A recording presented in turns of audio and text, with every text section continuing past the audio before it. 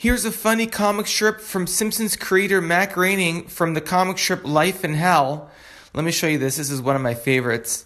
It's basically Binky the rabbit who gets up and he's basically exhausted, like half asleep the entire day. We've all had one of those days, right? You go around, go to work, you're half asleep. You're working, you're basically exhausted, tired. You're tired when you're working, you're tired when you're driving home. Pretty much asleep the whole day, even though you're doing everything. And then when you go to bed, you're wide awake.